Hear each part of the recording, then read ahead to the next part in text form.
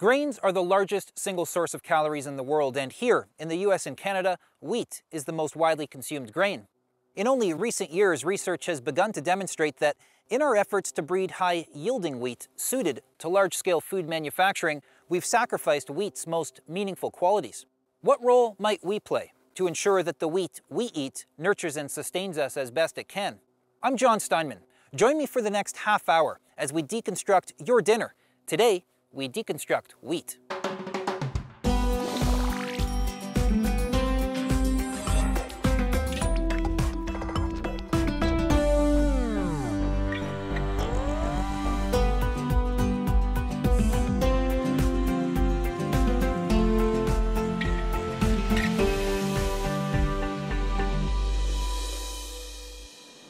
In Seattle, Washington, the appreciation of good food can be seen at the city's many farmers markets and its many amazing restaurants. Here, in a popular neighborhood of the city, Chef John Sundstrom showcases the flavors of the region. Lark is a 50-seat restaurant on Capitol Hill in Seattle. From the beginning, the whole idea was to really be a welcoming, warm place that served great quality food. What we wanted to do from the very beginning was find a way to connect with all of those artisanal producers and suppliers that I've been working, for years to develop, and structure the menu so that we can be very flexible. So we change the menu every week. I really try to get people to realize where the food comes from. Certainly, I'm going to do really exciting and delicious things when you come to my restaurant, but I have to have good quality ingredients to start with. John has built a reputation in Seattle for his use of local ingredients, but unique among chefs is his source of wheat, both at the restaurant and at home. John invites me into his home, where he's preparing one of his favorite dishes, and wheat is the star. Why is wheat such an important ingredient for you? My grandmother was a really great baker, so we always had wonderful baked goods around the house. So, wheat is part of who we are as humans, pretty much. I'm cooking it almost like a pilaf right now. So, sauteing the onions in some olive oil and kind of coating the wheat with the fat.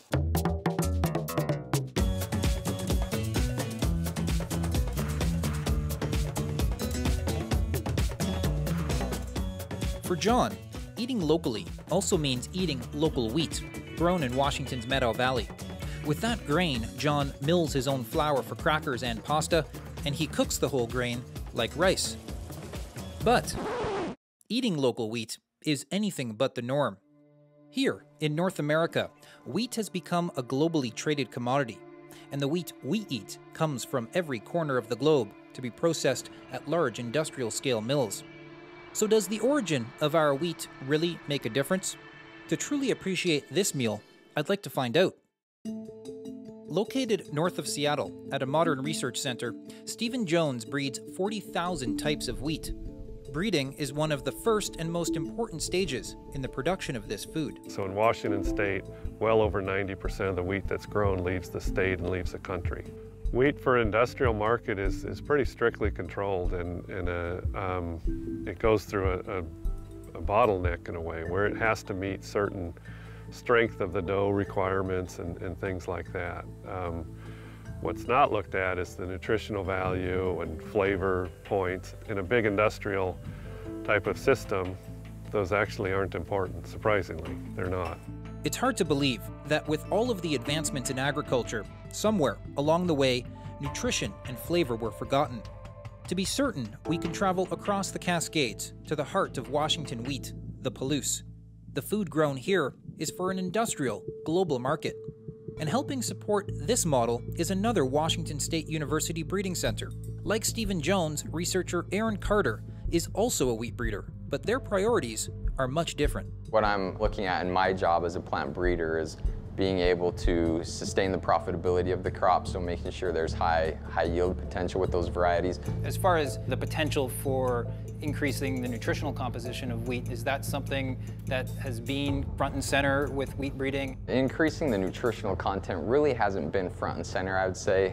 Yield really turns to be our #1 priority, and looking for those lines that really do have the highest yield potential. So we'll begin to throw them away if they don't have high yield potential, if they don't have good end-use quality, if they don't have the disease resistance. We're getting rid of the material we know absolutely won't make it in the marketplace. The beauty of breeding is you get what you select for. So if what you select for is yield, that's what you're going to get. What do you lose? What you may lose in there is what you have not selected for. And if you have not selected for the amount of iron and zinc and selenium in your wheat, by chance you can lose it. To learn more about the loss of nutrients in wheat, I traveled to Houston, Texas, the home of retired biochemist Dr. Don Davis. In 2004, Don co-authored a study which documented nutrient declines between 1950 and 1999 in 43 fruits and vegetables. It was then he also began looking into wheat. I became aware of declines in wheat when I was writing the paper for our 2004 study.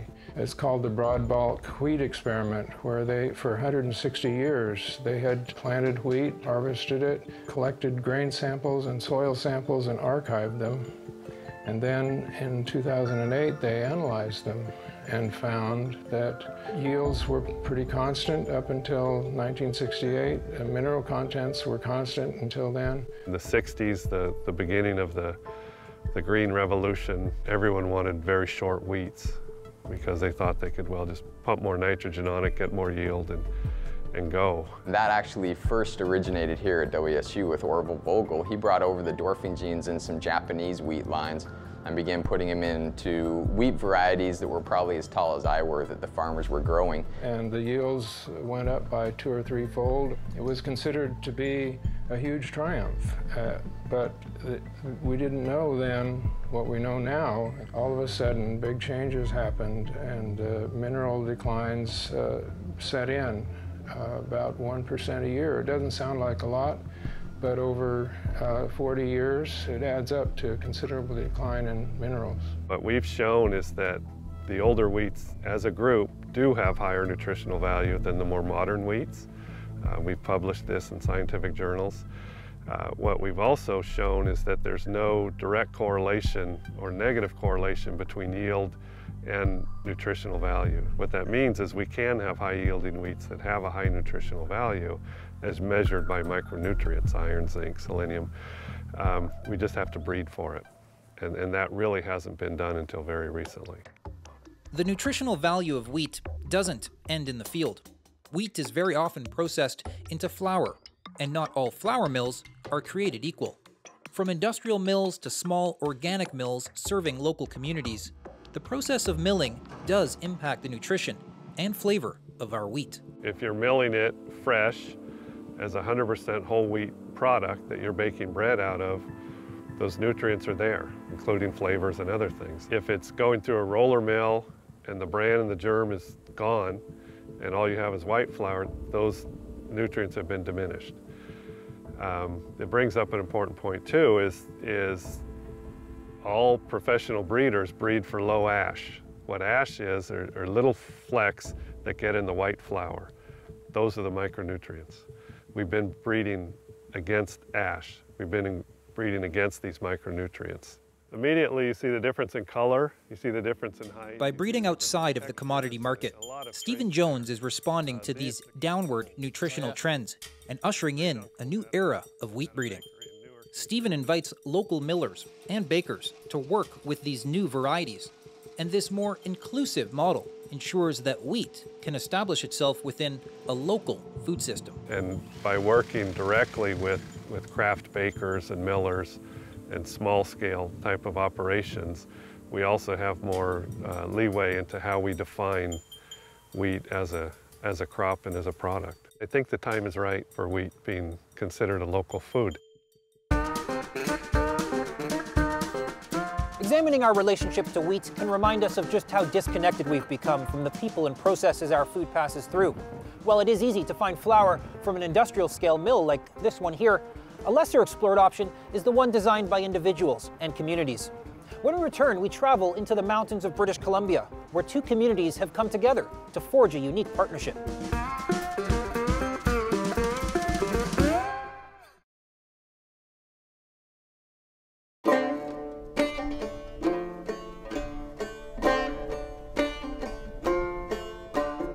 I'm here in the Creston Valley of British Columbia, standing within a very significant crop.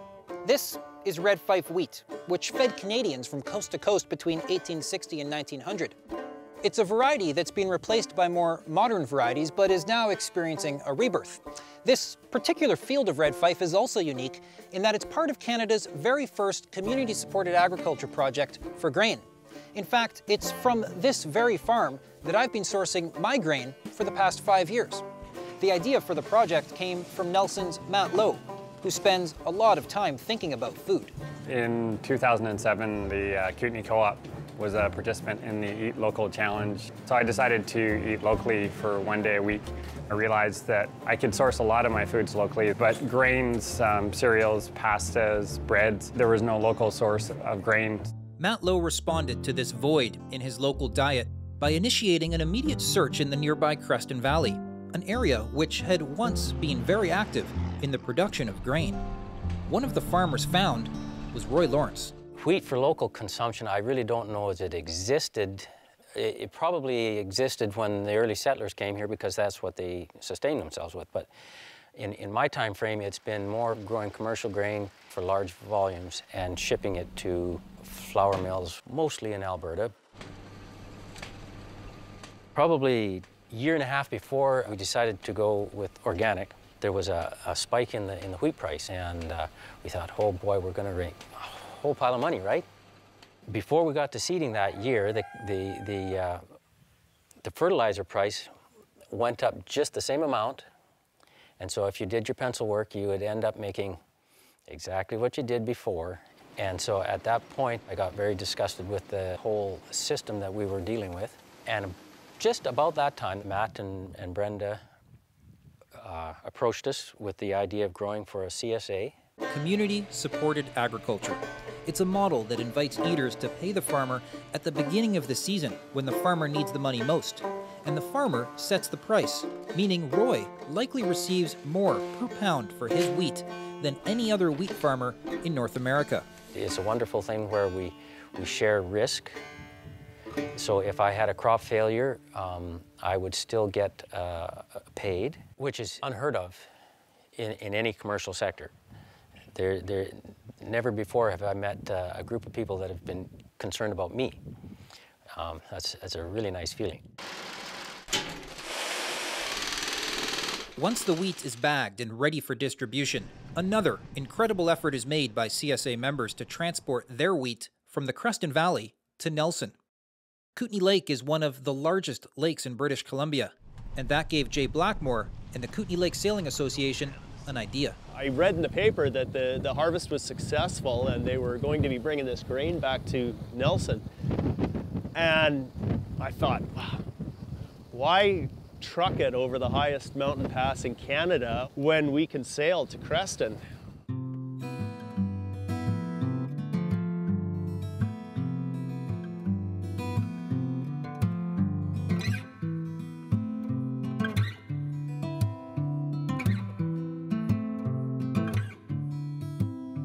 When I heard about the sailing, I thought it was a crazy idea.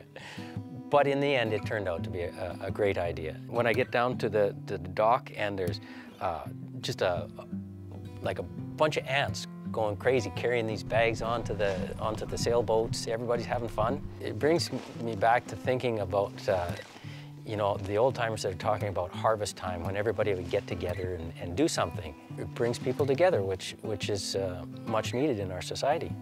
For 2 years now, this 3-day journey brings along local chef Jesse Phillips, who prepares freshly made pasta for each crew. The pasta flour is from the previous year's harvest. And this now annual tradition is a reminder of how food culture does not have to be handed down from the past, but can be created right within our own communities.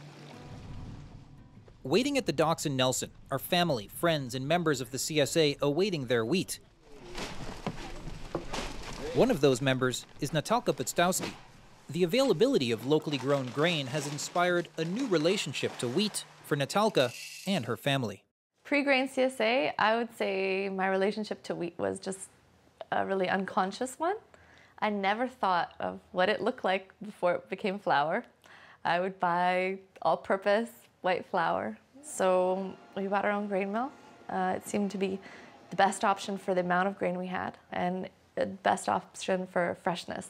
I'm of the opinion that not only whole grains but sourdoughs are the way to go for our health and my family's health. I feel like we're getting a lot more out of our food as far as nutrients. There we go. That's it. And can you stir it up? My favorite way to use sourdough is definitely pancakes. There you go. So I'll stir it, okay? Okay. 3 tablespoons. I'll stir it up. All right. Natalka offers an example of how we can all become active participants in our local food system. The Kootenay Co-op in Nelson receives its share of sailboat-delivered wheat for the store's extensive bulk section. For this community, local wheat is here to stay. The evolution of our food system over recent decades has left our relationship to wheat quite disconnected from its origins. But as we've discovered, reconnecting can be surprisingly fun. Meeting your grain farmer or transporting your pancake ingredients by sailboat, this food can inspire a substantially different way of life and a greater sense of community. When we return, we travel back to Seattle, Washington to learn about Chef John Sundstrom's relationship to his source of wheat and discover how we can prepare homemade foods like pasta and crackers instead of relying on the manufactured options at the supermarket.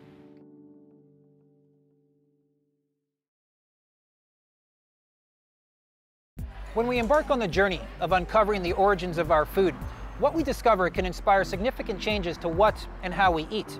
With wheat being such an important part of our diets, it's no wonder that deconstructing this food can encourage us to want to know our farmer, to know our miller, or to transport grain from farm to plate via sailboat. But what role can our kitchens play on this journey? Here at Lark in Seattle, Chef John Sundstrom uses a locally grown ancient variety of wheat. Down the road in his kitchen at home, John also uses wheat as a whole grain. He uses it to make pasta, and he even uses it to make crackers for his family. When it comes to flour, I think people just don't really, they're so disconnected from their food supply where, thinking of local flour being milled, it just, I think probably doesn't enter into most people's consciousness. Many years ago, John Sundstrom was introduced to Bluebird grain farms in the nearby Meadow Valley. With all of the varieties of wheat to choose from, Bluebird chose to specialize in growing emmer, a more nutritious and flavorful wheat. Emmer is the true ancient grain. It's the mother of all wheats. It's dated 10,000 years back. This was the first emmer field here for Bluebird. And once we started growing it, I just started falling in love with it, and our tone has not changed. It's a wonderful grain, very nutrient dense, very high in sugars, quite low in gluten. And when we first tried to market, it was mostly to chefs because they knew what it was. I used to buy my emmer from Italy. It was a great product. I was supporting a small farm in Italy, very artisanally produced. But once somebody like Bluebird came along, it was sort of like this great eye-opening moment. Okay, now I can buy beautiful emmer, rye, wheat products from, just a couple hours away, and still with those same ethical concerns, a small farm, small production, taking care of the land, all of that. And to me, even more than organic certification these days, getting to know a farmer and getting to know what their long-term plan is, kind of is a higher priority. We differ in that we are constantly building our soils. It's not just about volume. So if you look here, like this one should come apart. These are the individual seeds, and actually inside of these, if you pinch them, the mature ones will have 2 grains. And so we do that process at the granary. This small operation does it all. Removing the hulls, sorting the grain by size with a custom-designed gravity table, preserving the grains whole, or milling them on site into flour.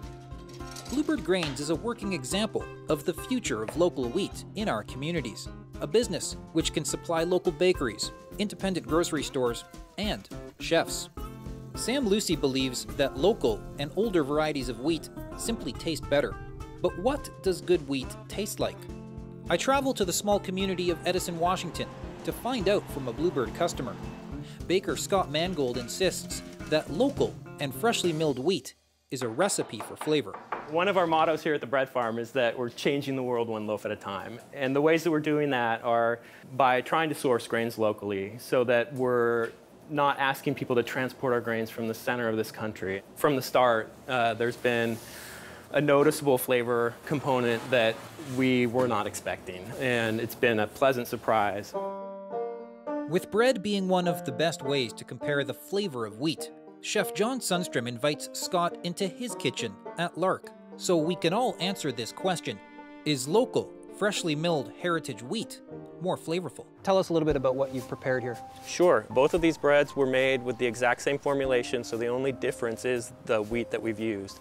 This one here is made with a local hard red wheat, and then this is straight from the grocery store shelf, a large commercial miller, all whole wheat flour as well. When you take a smell of both of these, John, what are you smelling? Well, the local wheat has that sweet, rich, kind of nutty scent. I'm not really getting much off of this other than kind of a toasty smell, which I would think is just, you know, the crust. Mm-hmm. But I'm not really getting any sweetness. Shall we take a taste? Let's try. When I taste wine, I start with the least flavorful, so I'm gonna...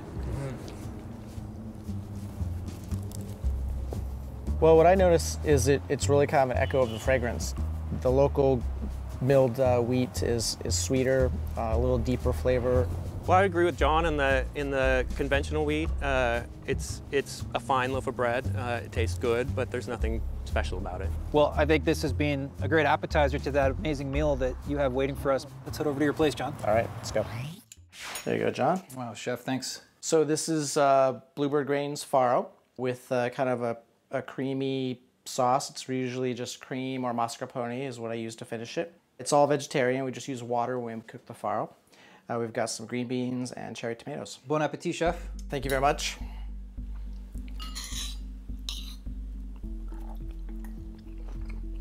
Amazing how soft the emmer is. I always think whole grains is hard or at least crunchy, but this is just like rice. The power to reconstruct the food system is truly in our hands. It's from our efforts that we can ensure the availability of more nutritious and flavorful wheat and support farmers with a fair price. A great place to begin this journey is at iChannel.ca, where Chef John Sundstrom offers step-by-step instruction on how to prepare fresh pasta or bake crackers at home. People who cook at home have a huge role to play because for most of these farms to make it, they have to have kind of a three-pronged approach, and that's CSAs, so community supported agriculture, restaurants, and then farmers markets. 2 out of 3 of those elements are basically the home cook. If we import flour to this community, someone else has captured value. We're exporting wheat and we're importing flour. That doesn't make sense economically. So we see it as adding vitality back to our small communities which need it. Farmers get paid for their yield.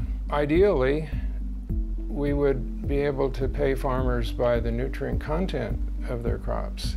And if we could do that, immediately things would really change. When I was in the commercial business, I didn't believe there was a market at all out there for anything organic. And my farming neighbors laughed at me and said, "You're absolutely crazy for thinking about this." And I said, well, I got to try it anyway. And it's been one of the most wonderful experiences that I've had.